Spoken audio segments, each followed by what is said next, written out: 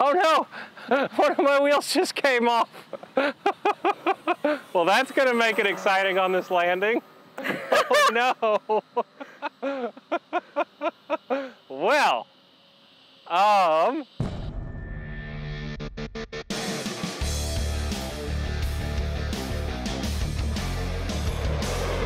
hey pilots, welcome back to Motion RC. I'm your product specialist, Wesley, and today we have the Bison XT out here, version 2. Just playing with it a little bit. Today I'm running a little less air in the tires, just trying to see how it feels. Figured I'd come back out and give it another flight. So, perfect rough runway for our Bush model. Here we go, taking off. That tail up, and she's just a beaut. I got no flaps right now. Just flying it.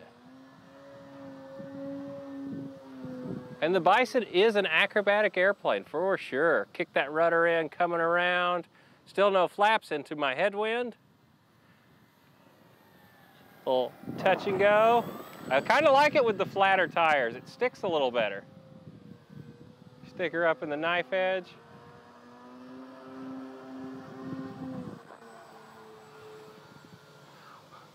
I've grown to really like this airplane. The more I fly it, you could really toss it around and have a great time. And I mean, it just comes back for more. Stay down in there nice in the weeds.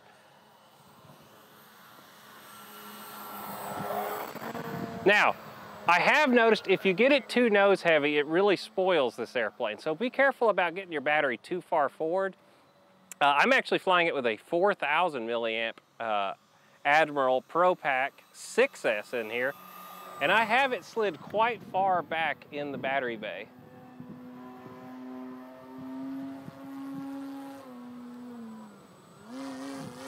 Hover it. Perfect blue skies. You probably can't tell it was hovering though. But man, look at that. Get down in the weeds and just have a ball. You know, I know it has flaps, but I kind of like the way it flies without them. It's got such a big lifting wing, you really don't need them that much. As you can see, look at it come in.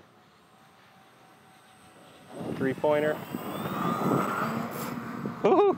Woohoo! Woohoo! Wings great. Got it! Having some fun. We're getting a little risky now.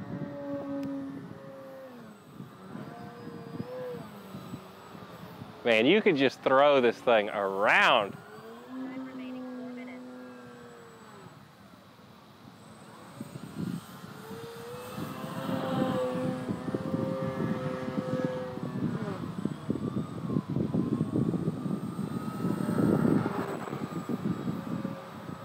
And have a great time.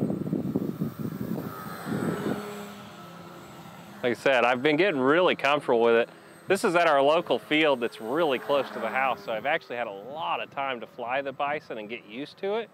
And like I said, as I've worked it in, I've really moved that CG back, and it has helped it tremendously on the way it flies. Let's put one notch of flaps in.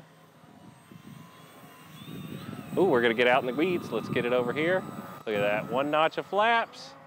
Punch it, Chewy, there we go. Let's do another touch and go. Bring her around, still got that one notch of flaps in.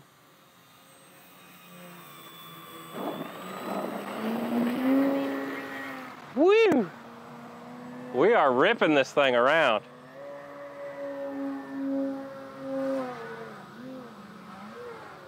Such a fun plane.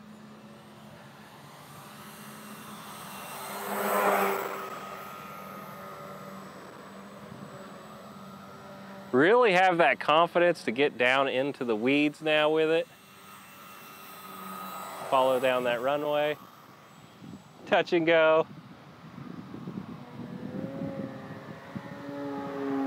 Put her up in the knife. It loves knife edges. Loves them. Oh no! One of my wheels just came off. Well, that's gonna make it exciting on this landing. Oh no! Well, a little too risky, biscuits. Got a little too excited on this flight. I think one of the screws came loose. Well, I'm trying to figure out the best way to do this so I don't damage my model. So if you ever have an issue like this, since we're here, you can see the plane's flying no problem, but you see all that tall grass around us? Instead of landing this out in front of us in the nice pretty stuff, I'm gonna aim over here for this larger grass here in a second. Let's do a practice approach. You know, emergencies happen, no time to film them like when they're actually happening. I tell you what, that dangling weight off the bottom makes it fly weird. But see, I'm gonna practice my approach into the wind. We're gonna try and hit right in that tall stuff. See that right there? We're gonna get the plane as slow as we can and we'd land right there. Now, like I said, we're practicing. It looks so silly. It's up there, so we might as well enjoy this here. But let's practice our emergency landing. Here we go. I think we're gonna take it on this one. You know, things happen sometimes and you just have to be ready for them. 1 minute. So here we go. If it looks good, we're gonna take it. We're gonna get the airplane slow and established. I missed the right grass. We're gonna go around and try again. I wanna put it in that certain spot that I'm aiming for. This is that emergency landing stuff. It's not always gonna go perfect for you. All right, here we go again. Gonna get the airplane set up. We're gonna fly it in right on that edge.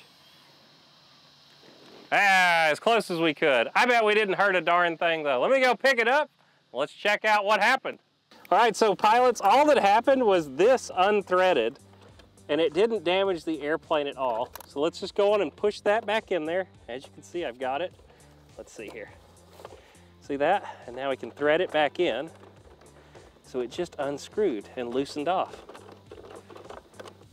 Too much turbulence. Too much turbulence, too much tundra in. Okay, and then we're a little bit bent now from that landing, so we're gonna take and just give it a little bit of a bend, get it back to kind of straight.